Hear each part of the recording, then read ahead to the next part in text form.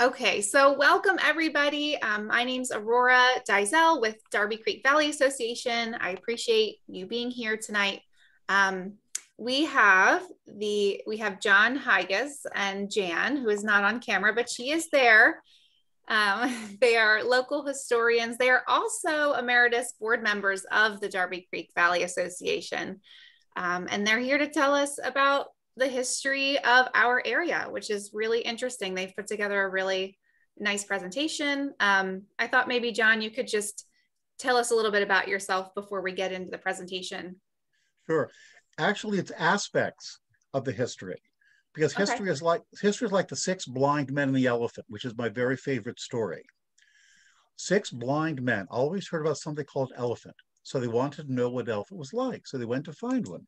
And they did. The first one came up the side and said, "Oh, the elephant's like a wall." The second grabbed the leg and said, "No, no, no, the elephant's like a tree trunk." The third grabbed the tail and said, "No, no, no, the elephant's like a rope." The fourth touched the tusk. "Ouch, no, it's like a spear." The fifth one grabbed the trunk. "Oh, no, no, the elephant's like a snake." Sixth one grabbed the ear. "Oh, no, the elephant's like a flag." So they went away arguing what an elephant was like. All of them were right. None of them were wrong, but no one had the whole elephant. And history is a lot like that. It kind of depends on where you're standing. You know, the history told by Native Americans is going to be very, very different than the history told by one of the settlers. We see the world through the lenses of our experience. Anyway, Jan and I moved to Southwest Philadelphia in 1983. Mm-hmm. And we became involved with something called the Bluebell Tavern, which is a little stone building where Island Road becomes Cobbs Creek Parkway and Woodland Avenue becomes Main Street in Darby. It was a building that was derelict. And it's on the Cobbs Creek. On the Cobbs Creek. We went to the park and said, "What can you tell us about this building?" Well, there was a battle there during the Revolutionary War. Someone looked at one time for a restaurant, but the site was too small. So I went home, grabbed Jan and our friend Pam, and looked at it and called them back. Called up the park. "What can we do about it?" "Well, make a proposal." So we did. We didn't know anything about running a restaurant, so we basically incorporated it as a nonprofit. Jan saw a notice in the local paper about a cleanup along the Darby Creek and called 1987, called and spoke to John Firth, I think it was. Yeah. And he said, "Well, you moved your timetable up a little bit, but sure." So we had a cleanup at the Bluebell. Also at the Bluebell, we started doing programs about the Bluebell and singing programs, which sort of started us doing 18th and 19th century music and living history. Let's see. Jan coordinated the cleanup for about 10 years. Yeah, about 13 years. 13 years. And we're going to start off this segment with part of the Darby Creek song that we wrote. So tell them a little bit. Anything else you want to tell them about you or me? Not that you can think of. I mean, our website is Past Times Present. We also have a website, darbyhistory.com. Beyond that, I'm not sure. Although it would be hard to shut me up once I start talking. Yeah, that's okay. It's a good thing you recorded this. Okay. Well, yes. Yeah, I'm glad. Okay. So I guess we are ready to go. I will share my screen. Yeah, and while you're doing that, I just want to remind everybody, you may want to turn your volume up. When we kind of gave this a test drive yesterday, it helped to have your computer volume up. Make sure that you're on mute so that everybody can hear. And this is done in two segments, two parts. So after the first part, which as you can see is about 17 minutes, we'll have some time for questions if you have any questions, and then we'll go into part two. Okay. Can you mute everybody? I lost my microphone somewhere. Yeah, okay, I can do that. Okay, so here we go.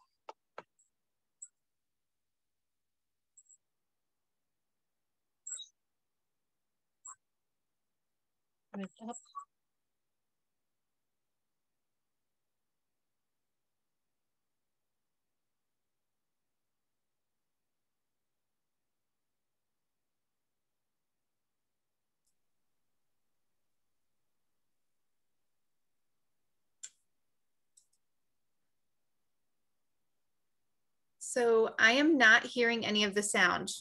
John, are you hearing it on your end? I am hearing yes. Okay, well, Hang on. that's Okay, turn it on. okay. So what? You turn it up. I'm up. Have it of the volume up as high as it can go. Yeah, when we did it last night, I heard it just fine. So I'm not Yeah. sure what's different. I'm not sure either. Do you have your mute on?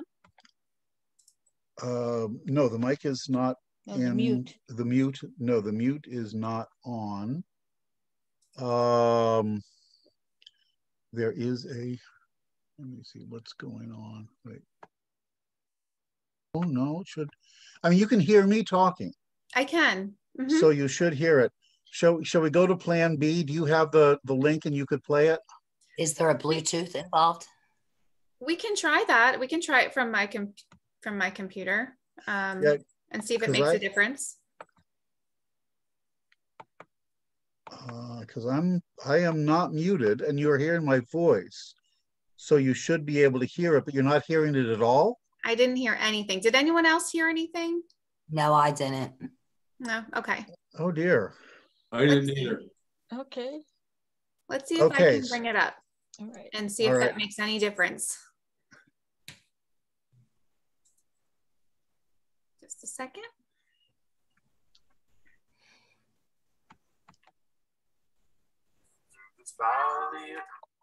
There it goes. You heard it from I heard it there.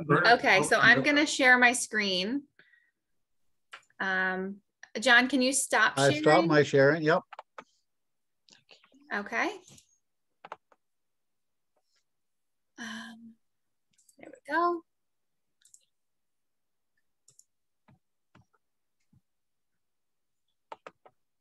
Okay, let's try this again.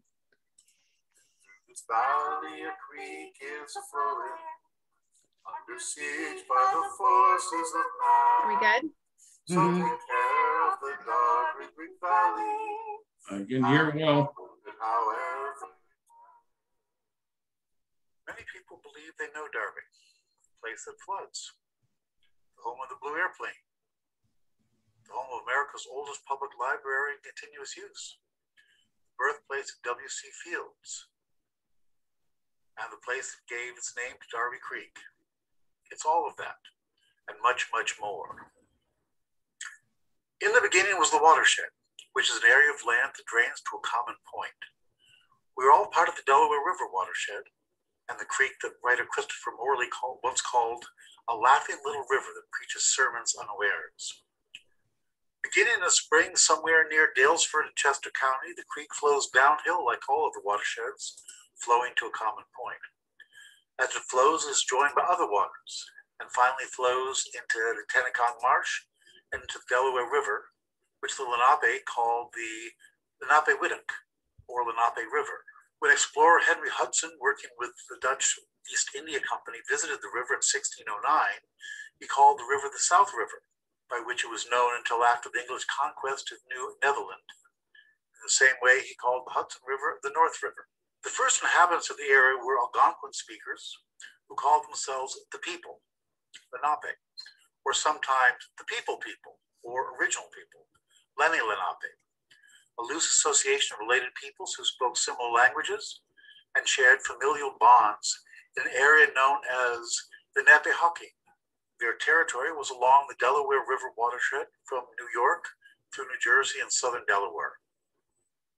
Organized in small matrilineal groups with leaders chosen for their ability and wisdom, they hunted, fished, planted, traded, and interacted with other nations, including the Iroquoian-speaking Susquehannock to the west and the Iroquois Federation to the north. They established various villages along the rivers and tributaries. Excavations in West Philadelphia in 2001 along today's Civic Center Boulevard reveal evidence of settlements along the west bank of the Schuylkill River and provide evidence of fairly large and stable indigenous community occupying the area during the late Archaic and early woodland periods about 6,000 years ago. The people would hunt for meat and for animal skins to be made into clothing and items for use. But Dr. Marshall Becker, in a talk at the Bluebell, once told us, once they had enough for their needs, the rest of the skins were discarded. When the Europeans arrived, they wanted furs, and the people realized these strangers were willing to give them neat stuff for what was essentially their trash. Holy recycling, Batman! The European powers especially wanted beaver pelts in order to use the fur to make felt for the beaver hats, and the Beaver War ravaged the St. Lawrence Valley and lower Great Lakes throughout the 17th century. In our area, the Beaver Wars played out in the continuing rivalry between the Swedish and the Dutch. The Dutch established Fort Nassau, 1623, near the mouth of Big Timber Creek in present-day Gloucester County, New Jersey, and then built Fort Beavers Reed, the Beaver Road, at the terminus of the Great Minquist Path on the east bank of the Schuylkill at Point Breeze. Swedish Governor Prince built Princehof in Tinicum Island, today's Essington, from where he could control trade on both the Delaware and Schuylkill rivers. Prince was a large man of some 400 pounds. The Indians called him Big Belly. Not exactly sure why.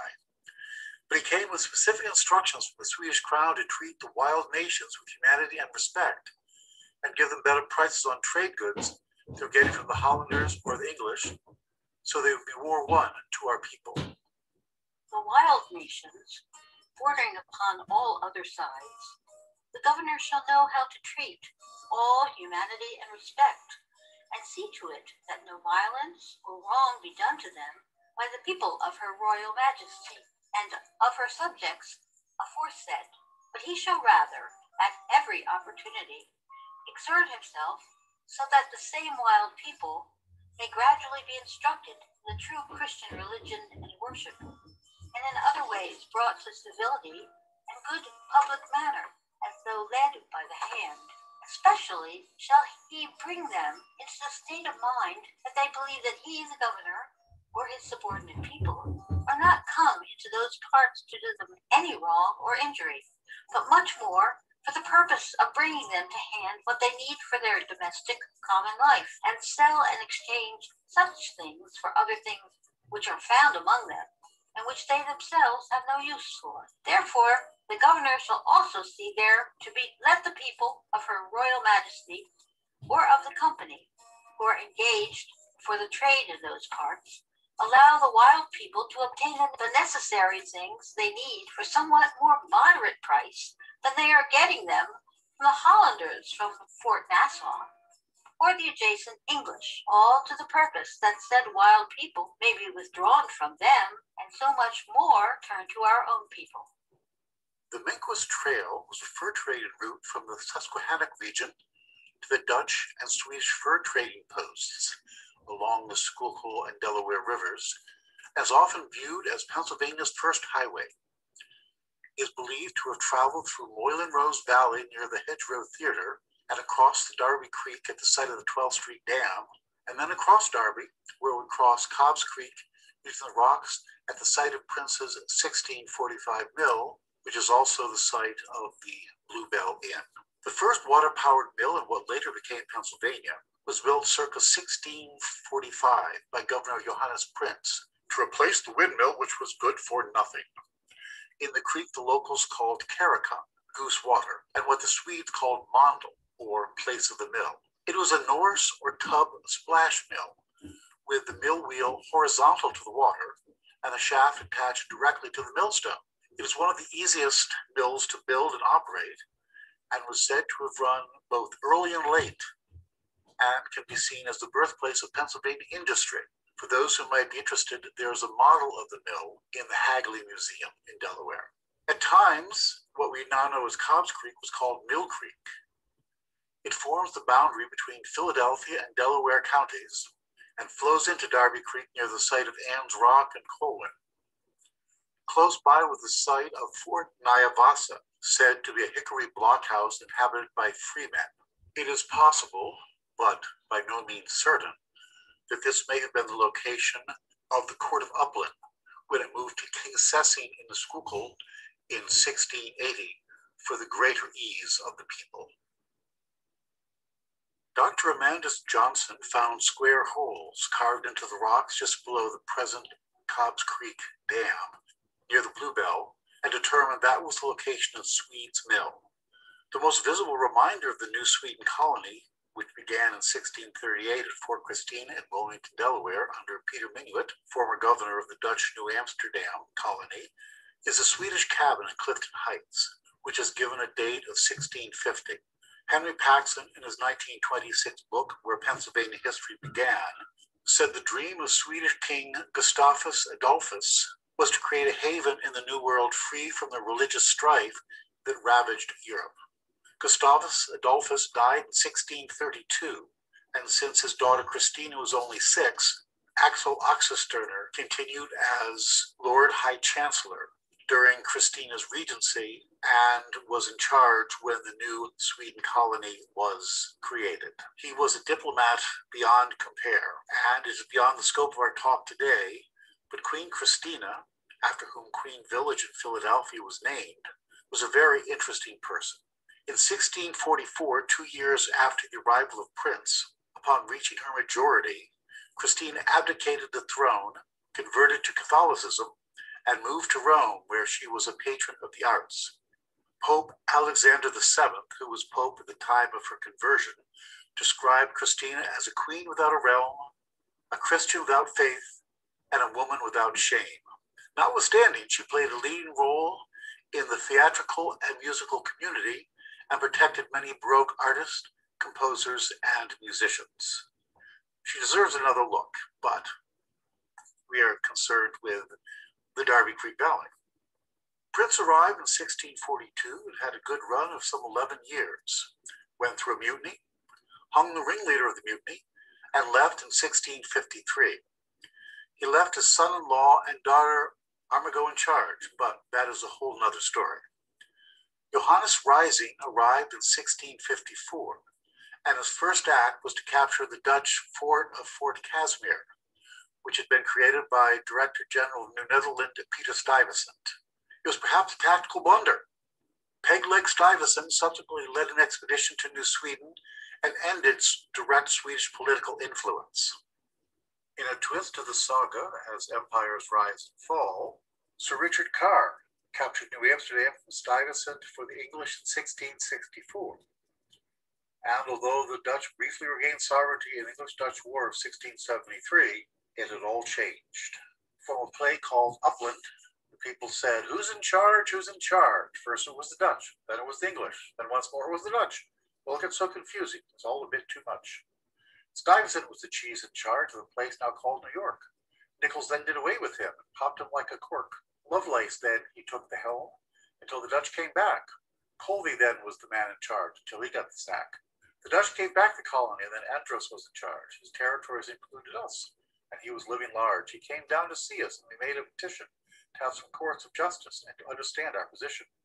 One of the lesser known but still fascinating aspects of the Darby Creek watershed is the Court of Upland. In 1673, inhabitants of the South River went to New Amsterdam to petition for various things, including free trade with Christians and Indians, rights in the government, and freedom of conscience. It is perhaps coincidental that George Fox, the founder of the Religious Society of Friends, otherwise known as Quakers, passed through the area visiting Quakers from Barbados to New England in 1673. In any event, the deputies entering and delivering their credentials, further declaring their submission to the sovereignty of their high mightinesses, the Lord State General of the United Netherlands and His Serene Highness, the Prince of Orange, with the request that they be granted and allowed some privileges, handed into that effect some articles. Freedom of conscience is an interesting concept, and when I first heard about it, I was fascinated. 1673, freedom of conscience. In any event, the English regained sovereignty, and the court began to sit in 1676, and it was a fascinating look at a people's court, created to make a forum to resolve disputes, rather than a tribunal to impose morality. The inhabitants of the said river were ordered to nominate by a plurality of votes for each court 8 persons as magistrates. There was one court set at Boomtieshoek, another one set at New Amstel, which later became Newcastle, and one at Upland, which in 1680, for the greater ease of the people, moved to King Sessing in the Schuylkill. In addition to contract disputes and land purchases, Notable cases included one in which an indentured servant by the name of Richard Duckett was indicted for keeping company with and getting with child a certain mulatto woman named Schwart Anna. Richard Duckett was an indentured servant, and so his time was not his own. He said his intention was to marry the said Anna, but Anna is not listed as anyone's property, so was very likely a free woman of color living in the Delaware Valley. Another case involved a distraught father who petitioned the court for help with his son who had gone quite mad. And there was also a series of disputes between Mounds, Stackett, and almost everybody else. As an example, in October 1680, an action for assault and battery held at King Sesset, Morton, who came with Johannes Rising in 1654, testified, "The defendant Mounds Stakey was on horseback and called for his sword, his gun, powder, and shot, and then rode before Hans Julian's door and called him, saying, 'You dog, you rogue, come out, I will shoot you a bullet through your head.' All this passed in the night, and the deponent says to have heard but not seen it. I had an opportunity to meet with a descendant of said Mounds Stackett, who told me the name was like saying Mounds the Stick, and that alcohol may have been involved. The verdict was, the court, having heard the debates of both parties, do find it necessary for the preventing of future mischief to order, and do hereby order, that both plaintiff and defendant are hereby bound over to their good behavior, strictly to keep His Majesty's peace to each other and all other His Majesty's subjects for the space of 1 year and 6 weeks next ensuing, upon the penalty of 400 pounds of lawful money of England, to be paid by him that shall first break the peace, to His Majesty's use, and to further condemn him, the said Mounds Stackett, to pay a fine of 200 guilders, to be applied for the freight of the court's needs and expenses, and each to pay half charges for the action. In addition, there was mention in the Court of Upland about relationships with the native inhabitants. Lastly, Mr. Israel Helm hath been often employed by Captain Cantwell as interpreter with the Indians, who now make application to this court for some recompense for said trouble and time. Also, in 1676, at a meeting held by the commander and justices at Upland, upon the news of the Simcoe Indians coming down to fetch the Susquehanna that were amongst these river Indians, March the 18th, 1676, it was concluded upon the notions of Renowan the Indian Satchmore, for the most quiet of the river, that Captain Collier and Justice Israel Helm go up to Shakamaxon, where at present a great number of Simcoe and other Indians are, and that they endeavored to persuade the Simcoes, the Susquehannock, and these river Indians, and each send a Satchmore or deputy to his honor the governor at New York, and that Justice Israel Helm go with them to hear and receive his honor's resolutions and answers to their demands. The last entry for the Court of Upland was a letter sent from New York in June 1681, announcing that Charles II had granted William Penn a charter for all the tract of land in America, now called by the name of Pennsylvania. And thus began a new chapter with the arrival of the Quaker William Penn, and the first time the name Darby was associated with Pennsylvania. It's perhaps interesting to note that Shakamaxon was also the site of the conference with the Indians and the famous treaty, which, according to Voltaire, never sworn to and never broken.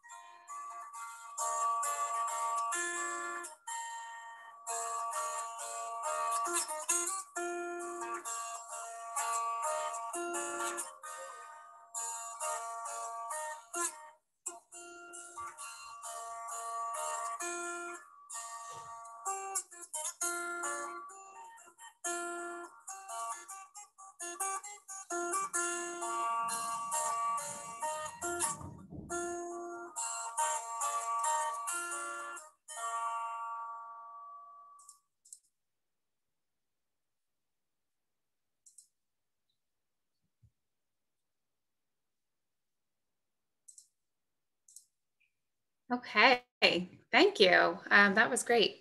Let's see. I just wanted to pause. We have a part two, but before we get to part two, I wanted to see if there were any questions. And also, John, if you have any comments that you want to add before as well. You can just go ahead and unmute. We have I think a small enough group that if you want to just unmute and speak up, that's fine.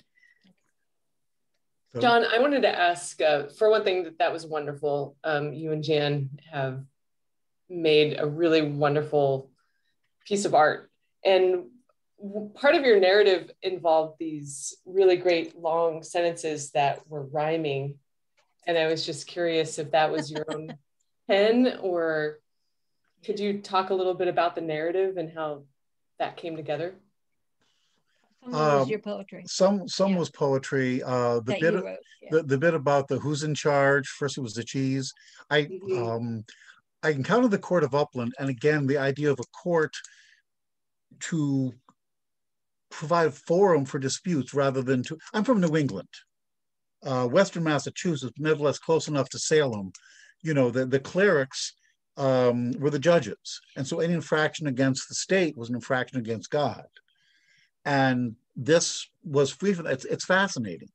And I wrote a play called Upland based on that.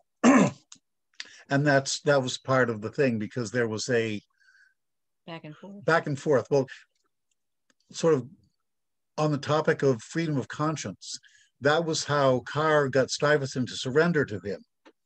Basically, you can believe whatever you want. We just want the docks, you know, etc. And there's much, you know, there's much more that can be said. That Washington Irving evidently wrote a lot of, you know, about the expedition down to the Swedes, in which the Swedes are not necessarily the heroes. You know, there weren't many of them, but their influence is still felt. Some of them were, again, Penn's interpreters with the Indians. But part of the point is also Penn came to treat them fairly. Part of the reason he could do that is because there already had been sort of a basis, you know, not that Lenape were particularly warlike, but nevertheless, you know, when King Philip's War was ravaging New England, this area was relatively peaceful. And John first encountered the Court of Upland because he studied to be a lawyer, and that was one of the things he learned about. I did a monograph for it because, I mean, it was sort of, they had no money. Every single course, how the hell are we going to pay for this? How are we going to do this? It took however long to send to New York for instructions. I mean, it was sort of, they were basically sort of on their own, trying to do the best they could. I had met someone one time who knew about the court, and there was a man whose son had gone quite mad. So instead of treating him as like, you know, possessed by demons or something, they realized he was mad, and they got together to build a blockhouse where he could be kept safe and everyone else could be kept safe. Sort of like, you know, in a sense, as close to humane treatment of the mentally ill as we had at that point. I probably answered your question in a rather meandering fashion. I appreciate it. Thank you. Linear thinking is not one of my strong suits. Mine neither. We're on the same page. Okay. What do you do? I'm a doctoral student at Jefferson. And so I'm new to this area, and I live in the Aronimink Estates area of Drexel Hill here in Upper Darby. Yep. Yeah. And so I was curious to see the name. I wrote down the word Aronimink because it clearly has a Native American root that I wasn't aware of. And but then also, go ahead. Go ahead. Red Arrow was originally Red Aronimink. Yeah. Etc. I mean, there's a map that I was able to take a picture of, but not really able to focus on the details of the area prior to the arrival of Penn. And that's kind of the interesting thing, is that, you know, Penn didn't come to this, you know, complete wilderness. There was a court system, there were people, there was trade with Barbados going on, there were, you know, all sorts of things. And again, 6 blind men and the elephant. Where are you standing? What can you see? Yeah. Any other questions? Any other questions?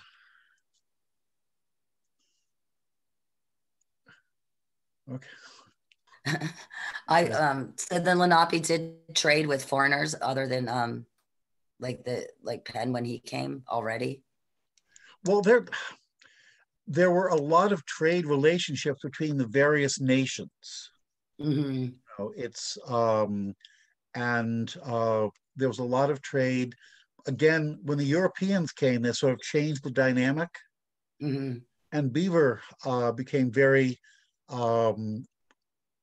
valuable. And beaver not for the skins, but beaver for the fur, Mm-hmm. which was taken and made into felt. You sort of like crush it together into, and beaver skin hats were the rage in Europe. Yeah. And also again, the technological advances of the settlers were quite compelling. Mm-hmm. The Lenape were sort of under the thumb of the Iroquois Federation. They've been called the keepers of the Eastern Gate, and also women. But they, because they were not warlike. Because they were not warlike. They were not warlike. Yeah. Mm-hmm. Market motivated, what? Yeah. Diplomats. Yeah, it's trade was going on. I mean, once the English were here, they were sort of monopolized it. Mm-hmm. But there always has been trade going on between groups. Mm-hmm. Okay. Did you want to say anything about the last things that you had pictures of, like the hall and cellars and stuff like that, or does that come later? I mention it later. Okay. You may have seen the 1/6 of a dollar, which was printed in 1776 by Hall and Sellers. One of the settlers I'm going to talk about in the next segment were the Sellers family, who came with decals and were printers. Mm-hmm. The picture of the corn, that love, peace, truth, and plenty, was the reverse of the Penn family seal, I believe. And it's a nice motto. When in doubt, love, truth, peace, and plenty. I have one quick question. Yeah. The Red Arrow line for the trolley, does that have to do with Aronimink? They chose that name, Runnemink, which became Red Arrow.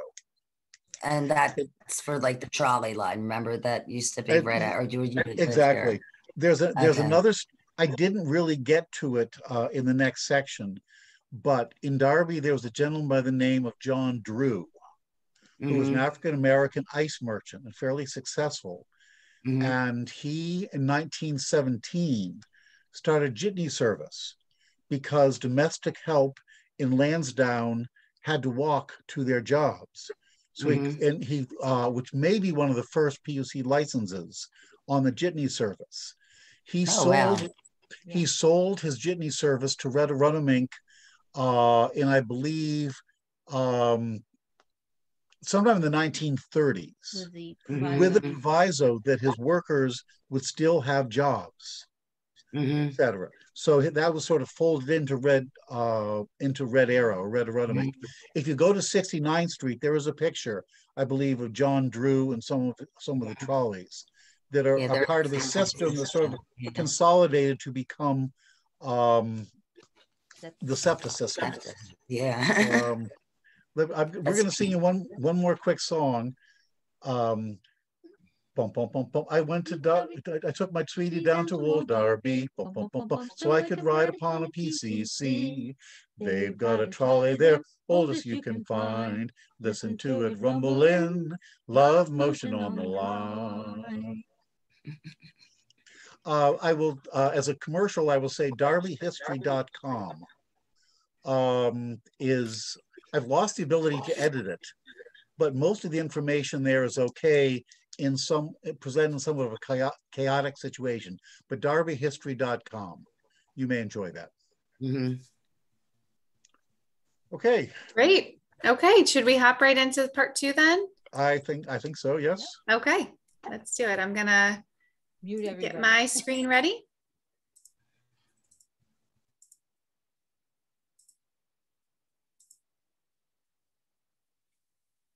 Okay, and you call this part stories.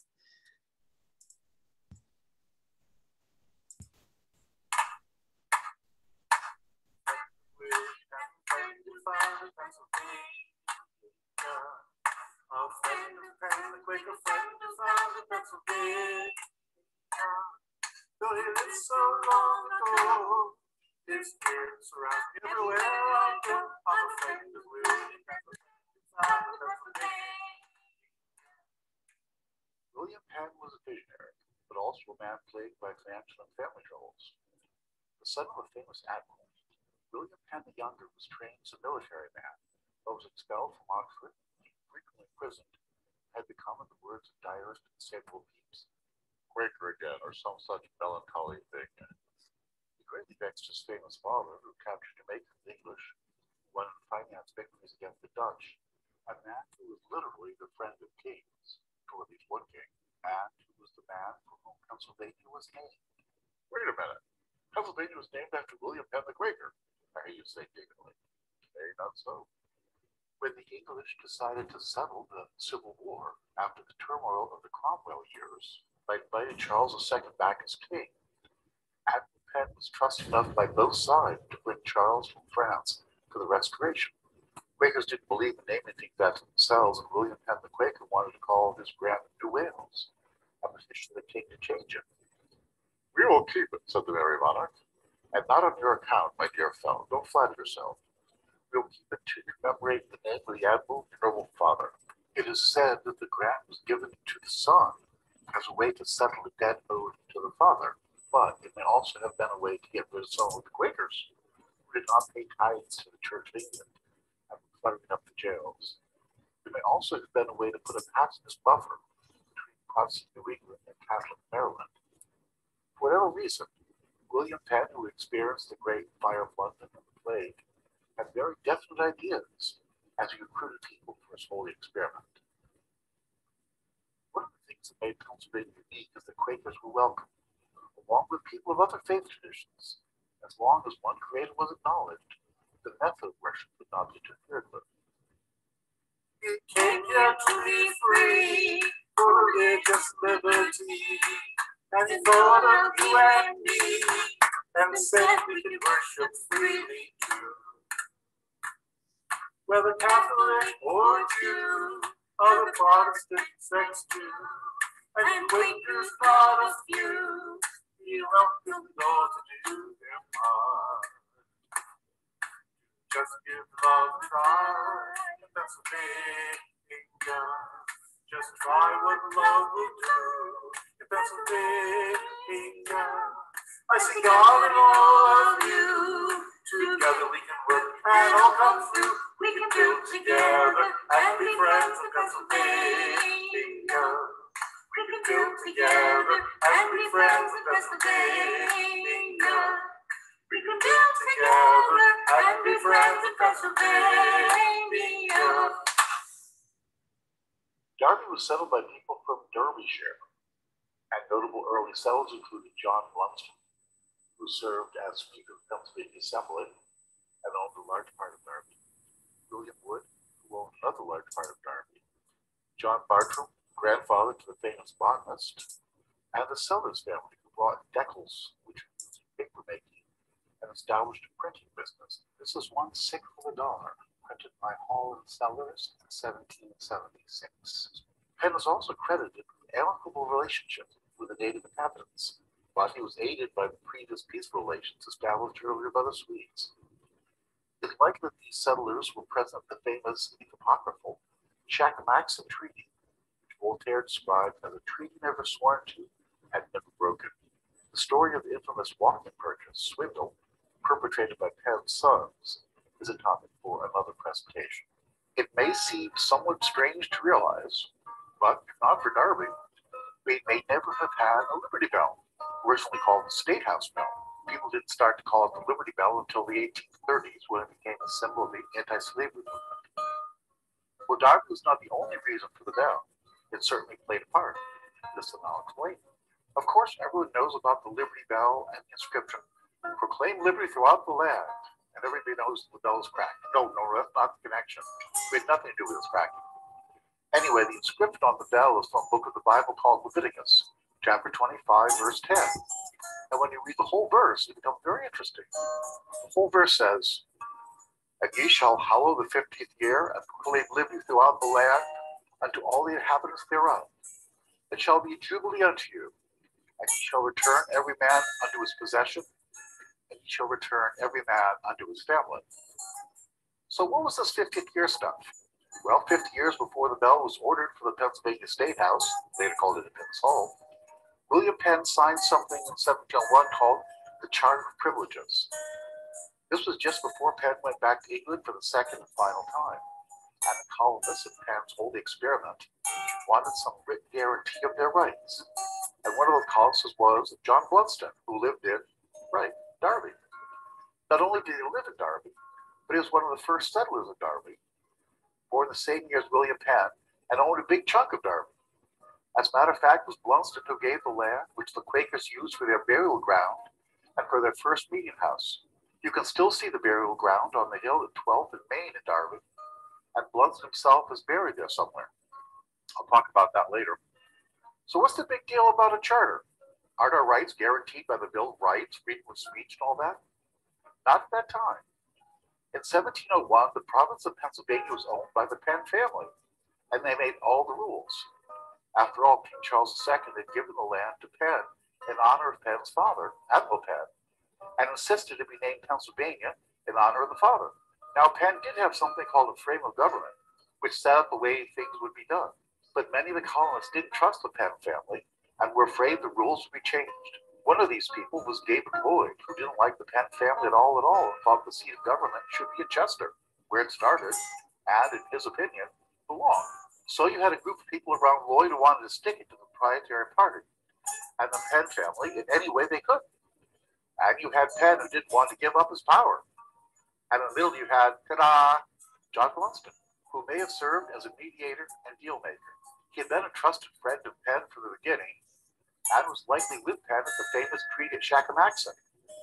I was able to talk with both sides to get the thing signed. The Charter of Privileges was an important model of representative government and religious toleration. Later on, when the Constitution was drafted, and Darby played a part.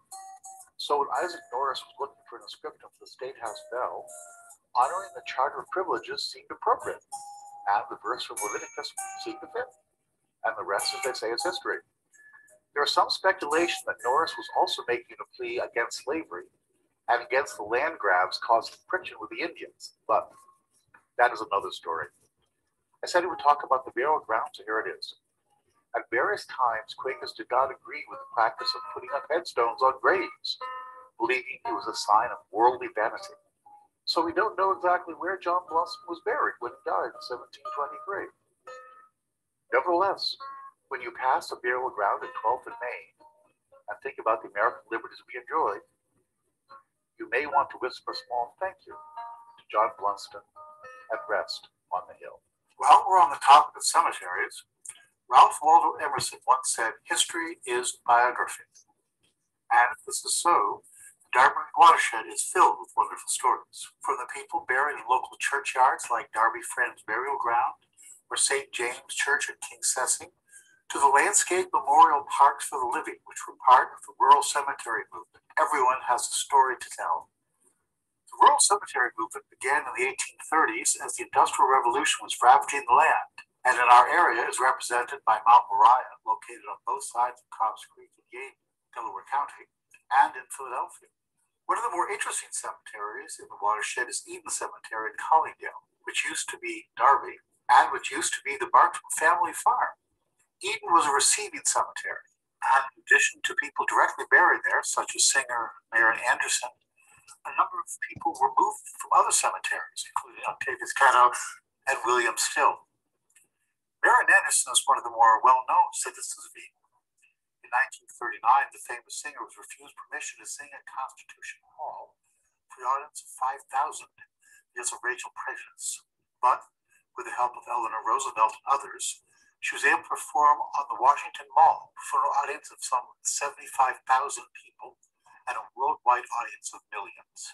This petty act of racism was transformed. Not as well known, but also significant, is Frances Ellen Watkins Harper, who was an abolitionist, speaker, writer, poet, and advocate for women's rights. In May 1866, Harper addressed the 11th National Women's Rights Convention in New York City, where she shared the platform with Elizabeth Cady Stanton and Susan B. Anthony. She made a speech called "We Are All Bound Up Together," in which she foreshadowed Dr. Martin Luther King by saying, "This grand and glorious revolution which has commenced will fail to reach its climax of success until throughout the length and breadth of the American Republic, the nation shall be so colorblind as to know no man by the color of his skin or the curl of his hair." Other citizens of Eden who worked for freedom and human dignity include Underground Railroad icon William Still, who was a successful ice merchant, who served on the Vigilant Committee, and who led a petition drive to desegregate Philadelphia's streetcars. At the time, another citizen of Eden is John Pierre Burr, son of Bryce and Aaron Burr, who signed Frederick Douglass's call to arms during the Civil War, and who worked as a barber, and also ran an academy that taught public speaking to young African-American men. Another man of parts was Octavius Valentine Cata, who taught Greek and Latin at what became Cheney State University, raised a regiment during the Civil War, and was murdered in 1871 in the first election in which African-Americans had the right to vote. All of these people and others have important stories to tell. One of the stories is about architect Julian Abel, the first African-American graduate of the University of Pennsylvania, whose talent was recognized by famous architect Horace Trumbauer, and who was in charge of Trumbauer's office, designing the Philadelphia Museum of Art, the Free Library of Philadelphia, and Duke University, among other buildings. One irony is that even though he designed Duke University, because he was Black, he could not visit. As I mentioned before, many of the first settlers of what became Delaware County at the Darby Creek Watershed were from Derbyshire in England, who found similar terrain to what they experienced earlier. In 1743, possibly inspired by Franklin's Library Company, the people in Darby wanted a library and asked John Bartram, whose grandfather had purchased land from William Penn and who had become a famous botanist. The story is that he was plowing the field one day and cut down a daisy and was struck to his core by its beauty, its symmetry, its complexity. And he said to himself, "I've looked at these things all my life, but I've never seen one. What else have I looked at but haven't seen?" He went into town, bought a Latin grammar and the treatise by Carl Linnaeus on botany, and taught himself Latin and botany, and eventually became a royal botanist, purchased land along the Schuylkill River, and basically started America's first seed catalog company, collecting specimens of plants and corresponding with the worldwide scientific community of the day. One of the people with which he corresponded was a Peter Collison, who was an English Quaker, and Bartram would send him samples of various plants. Bartram asked Collison to buy certain books and ship them back in the books called Bartram boxes, in which he had originally shipped the specimens. And that was the nucleus of the Darby Library, and the original books can still be seen on display in the Darby Library. Among the Quakers, botany was one of the few art forms that was encouraged, and one of the famous phrases from William Penn is, "It would go a great way to caution and direct people in the use of the world if they were better studied in the creation of it. For how could man find the confidence to abuse it, but should see the great Creator stare him in the face in all and every part thereof?" The Quakers, the Darby Creek Valley was a hotbed of anti-slavery activity. One of the centers was in Sharon Hill, what became Sharon Hill, from John Jackson's Sharon Female Academy. William Still, who was buried in Eden Cemetery, worked with Thomas Garrett and others as part of the Philadelphia Vigilance Committee. He is buried Thomas Garrett with his brother Edward of Upper Darby. He helped some 2,700 people to freedom. Arrested because of his activity and bankrupted by the court, he nevertheless said, "Thou hast left me without $1. I say to thee and to all in this courtroom that if anyone knows a fugitive that wants shelter, send him to Thomas Garrett. and he will befriend him. One of the other people involved in the Underground Railroad was Charles Lloyd, proprietor of the Bluebell Inn on Cobb's Creek, who was said to have taken an escaped slave who appeared in Darby, nursed him back to health, and then paid for his passage out of the country. There also is another story that a slave got along well with his owner, who was in financial trouble. The owner said to him, "I'm going to lose everything. Find someone to buy you, make the best deal you can." That gentleman went to Charles Lloyd, who agreed that he would buy him under the condition that he become free after a certain number of years. This gentleman was later instrumental in forming another figure of some interest is Passmore Williamson, who once owned a house in Darby, served with Still and Garrett on the Vigilant Committee, and was instrumental, along with William Still, in the liberation of Jane Johnson, who was a slave woman being taken through Philadelphia with her 2 children on their way to Nicaragua, where her owner, Colonel John Hill Wheeler, was U.S. Minister to Nicaragua. And Pennsylvania at that time had a personal liberty law that said if a slave was brought into Pennsylvania, that slave could claim freedom. Wheeler was evidently aware of this, but thought it was not possible that Jane would leave, that Jane's not going to leave such a kind man as I am. But in Bloodgood's Hotel, she whispered to a porter, "I want to be free." That porter then contacted William Still, who contacted Passmore Williamson. And together they went up to Jane on the boat, out where the Seaport Museum is located, and said, "By the laws of the Commonwealth of Pennsylvania, you are free if you would like." Jane said, "Always wanted to be free." Wheeler tried to restrain her, but some deckhands who were there restrained Colonel Wheeler, and they safely left the boat. At that time, Jane Johnson, her 2 sons, and William Still went in one direction. Passmore Williamson went back to the office, where he was a land conveyancer.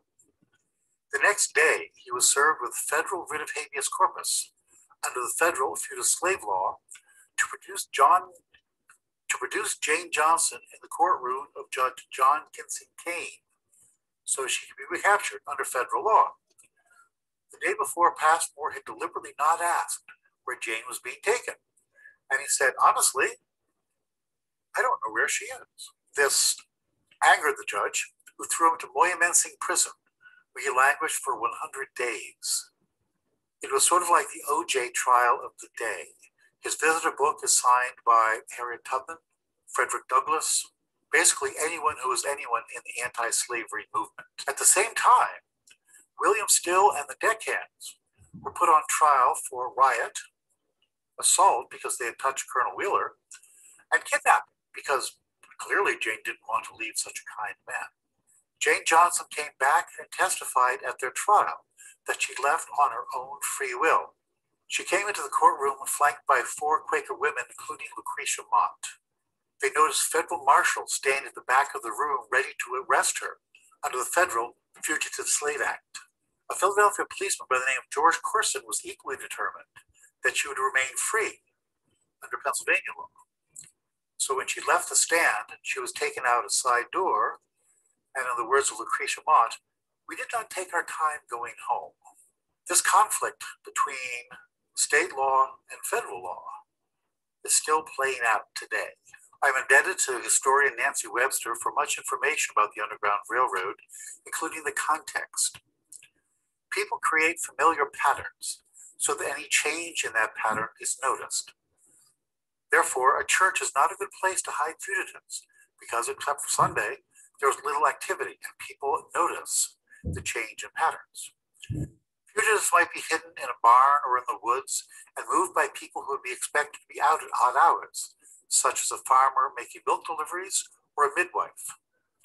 Stories of codes and disguises are common, and so during the British occupation of Philadelphia in 1777, General Howe was able to capture the rebel capital Philadelphia, but he did not have control of the river forts at Fort Mifflin or at Red Bank, and as a consequence could not bring his ships upriver for supplies. So every time he needed supplies, he would have to forage in the countryside or send wagons down to Chester, where they were vulnerable to the American insurgents stationed in various places around the city. One of the places where about 28 picket guards were stationed was at Bluebell. The bombardment at Fort Mifflin started in October of 1777 and continued day and night until the middle of November.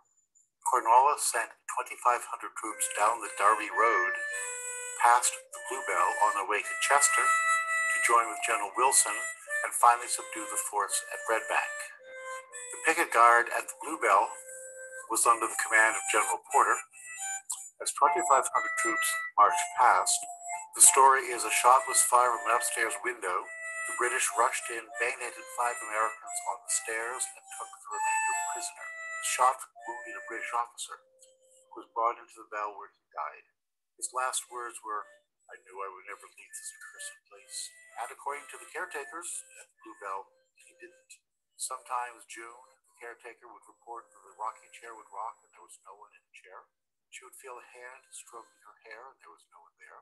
And her son Tristan said that he heard a voice in his head and said, "Who are you?" And the reply was, "I'm Colonel Jonathan Grappen, friend of the king." "Why are you talking to me?" "Well, you remind me of my son." "Why are you here?"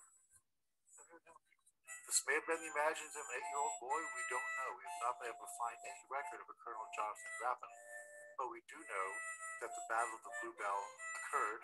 There are some papers showing Michael Richter, who was wounded in an action at the sign of the bell.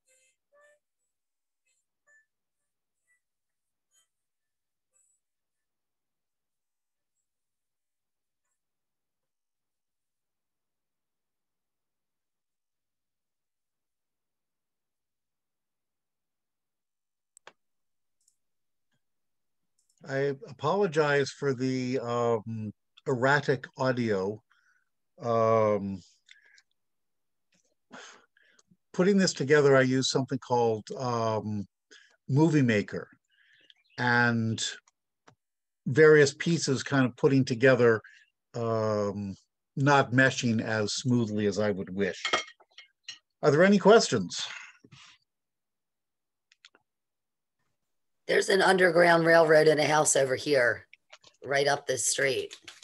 Do you know, in Springfield, it's, I guess, I don't know, technically, I think it's Ridge Lane now. Over, I live on Darby Creek in Springfield. My house backs up to the quarry on Reed Road. I don't know.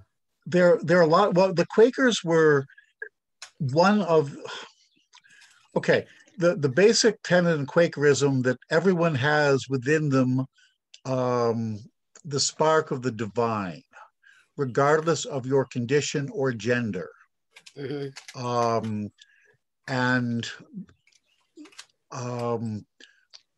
Working with the free African American community, et cetera, there were a lot of activity in the area.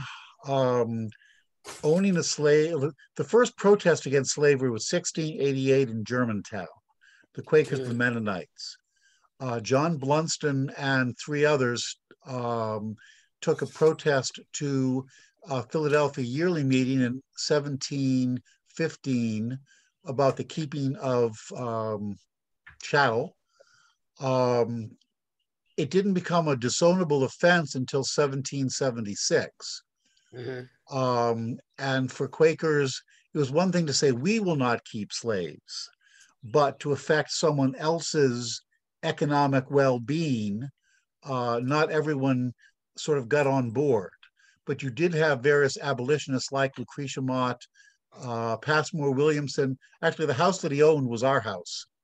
Mm-hmm. And he has a fascinating story, et cetera. You know, actually broke the law. Yeah, Jan. Okay. I just wanted to say that I recently, I'm on the board of the Darby Library, have been since about 2005, and we had a presentation by another local historian who's been very actively involved with the redoing of the Quaker Meeting House across the street next to the library, which was Darby Meeting House. And what he has found in his research is that Darby meeting was definitely against slavery and even brought it up to yearly meeting and everybody. And finally, when the Hicksite split came, the people who didn't agree with them moved out and became Lansdowne meeting because the Darby people were very, very much against slavery, which is one of the reasons that they, in fact, would not leave in their meeting somebody who continued to keep a slave, which was very unusual, even among the Quakers. So I think that was another reason why there was so much Underground Railroad, or whatever you want to call it, activity in this area, because there was also a fairly large population, both in the Darby area and in what's now the Southwest Philadelphia area, of free people of color. So there was a lot of things going on that way. And so it wasn't just like the Civil War in that movement. No, it was long before that. Long before. Long before. Well, that's the Passmore Williamson thing in 1855 was sort of in the shadows of the Civil War. The first fugitive slave law was 1793, and then the fugitive slave law of 1850 allowed someone chasing a slave to deputize anyone they wanted to recapture the slave. And it was one of the things that sort of exacerbated the tension between the slaveholding states and the free states. If you're near Drexel, if you're in Drexel Hill near Drexel Junction, you're not too far from the house of Thomas Garrett, who was one of the again, one of the people very instrumental in the Underground Railroad. And a member of the Darby meeting. And a member of Darby meeting. Yeah. Okay. Let me see. I'm trying. I always wondered where this one went, like, because it goes under West Rolling Road. It goes from their house under West Rolling Road, but then it's the golf course. Yeah. So are you speaking about a tunnel? Yes, it's an actual tunnel. Okay. I don't know. I mean, the term Underground Railroad mostly meant clandestine. Yeah, like as opposed to actually hidden. Yeah, it was illegal. Yeah. To do that, and that one of the things that makes William Still sort of important is he was. Have you ever seen the movie Harriet? No, I haven't. If you have a chance, it's definitely worth seeing. William Still plays a large part in that movie and in the entire movement. He would take down the descriptions of escaped slaves coming through Philadelphia so that their families could later be reunited, etc. There are, as I say, there are many stories left to be uncovered and told. The problem is that there's not a whole lot of documentation because it was illegal. Yeah. Secret. The only thing over here was Lamb Tavern. And like maybe Rose Tree Tavern.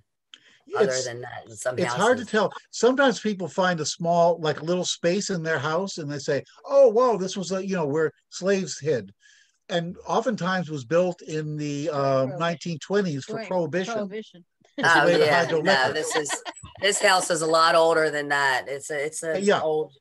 Yeah, you would know the house, but yes, it does actually go. I think it goes from a fireplace, down to it goes out under West Rolling Road, but it's in the Springfield That's history. interesting because there have always been lots of stories about the Bluebell having tunnels to various places, and one of the things that we've found is that people often thought there were tunnels because the underpinnings of the fireplaces look like an entrance to a tunnel. That's the way they're built. In order to save stone, would kind of be an arch shape. Yeah. And may not be a tunnel. I'd love to learn more about this. This sounds fascinating. Yeah, Springfield Township has a history. It's in the libraries. Yeah. That little history book that people lived in caves along Lake Smedley Park. Well, yes, certainly. I believe Pastorius in Germantown did, and Johannes Kelpius, who arrived on the night of the Feast of St. John, went to the highest point around, which was Fairmount, built a bonfire and kicked over the glowing coals, which I think the Feast of St. John might be May Day. I'm not sure. Yeah, I think. One of the things Jen and I do is we write and sing Groundhog Day carols. Right. And Groundhog Day is a cross-quarter day. It's the halfway point between the winter solstice and the spring equinox. Oh, and my birthday too. There's a change in the light quality. The early church took on Candlemas. Then you have May Day, which is between the equinox and the summer solstice, which is the start of Celtic summer. Then you have Lugnasa, which is the harvest of first fruits, which is like August 1st. I mean, it's still August, but you look up, you see a September sky. And then you have Samhain or Samhain, which is the halfway point between the autumnal equinox and the winter solstice, which is why the church honors All Saints Day and All Hallows Eve, etc. And why we celebrate Christmas in December? Because a Christ child was probably born in the spring when the shepherds were in the fields. The lambs. But people noticed that the sun was dying until it got to a certain point and was reborn. So the early church said, okay, same holiday under new management. Oh, okay. I knew that they think that he was born in the spring. Yeah. But I didn't know why they did. But it was, I mean, people are going to be celebrating it anyway. So, you know, I think there's a famous phrase, it's easier to ride the horse in the direction in which it is going. I think one of the things that has been of interest to us, because of being both interested in history and music and other things, is that we found connections when we lived in Southwest Philadelphia by being involved with the Bluebell and starting that work back in 1983, 84. We finally, we founded Friends of the Bluebell in 85 officially. And then finding out about the people who were the people who were responsible for founding this area of Darby, and the house that we own in Darby, across from the library, was first inhabited, as far as we know, by the daughter and son-in-law of John Blunston. And and then we found out later, when we discovered things about what's his name, the one from Jane Johnson, from Jane Johnson's Passmore Williamson. Passmore, I couldn't think of his name, sorry. Passmore Williamson had once owned our house there too. That was the house that he owned in Darby for a short period of time. But that was after he had already saved Jane Johnson many years later. He was an interesting fellow because he really suffered greatly for the things that he did. His health was sorely affected by the time he spent in Moyamensing prison. And he and his wife both had afflictions based on that time. So again, on my commercial, DarbyHistory.com has information about Passmore Williamson, including the Ballad of Passmore Williamson. You know, it's sort of, oftentimes doing the right thing comes at a great cost. That's true. Anyway. Well, we hope that we have sparked your interest in not only what we know about the lower part of the watershed, but an opportunity to delve into more of the history of the watershed in your own area. One of the things that one of the things that I always tried to do when I was in charge of the Darby Creek cleanup was, instead of going after a large donor, I always tried to get a lot of local donors from various parts of the watershed, so that people would have a feeling of ownership and a feeling of responsibility for the part of the Darby Creek that they loved and used as a family or as individuals. Mm-hmm. And I think that that's one of the reasons that we had such good luck in having recruits for people all up and down the watershed to start to be official captains and cleaners of the creek. And that has continued well past the time that John and I were involved with it. I know. I wanted the swim club. Yeah. Yeah, and I live right across from Darby Creek. I'm on that floodplain Yeah. on Darby. Yeah. Yeah. It's at the bottom of a bowl. Yeah. You know, it's And there's been so much development upstream that it's really tough because Did you hear about the Donguanella track? yes. Yes. Yes. Yeah, isn't that awesome? That's Yeah. you know, I think it's yeah, like what's Will Rogers say, buy land and not make any more of it. Yeah. Can we sing you one more song? Sure. Okay, but oh, the watershed's wide and the waters drain to a common point every time it rains. But when that rain has no place to go, the waters rise and overflow. there are many verses and of so that one on. too. Well, we've had fun over the years because we have found that music is a way of teaching, which we call stealth education, because people are enjoying the music and they are learning things at the same time, and then they get interested. And one of the things that I have always admired about Darby Creek Valley Association and its way of doing things with the cleanups was to get kids involved. And they grew up to be parents who get their kids involved. And that's always been the case, which is a really neat thing about the organization, because there's still so much work to be done. And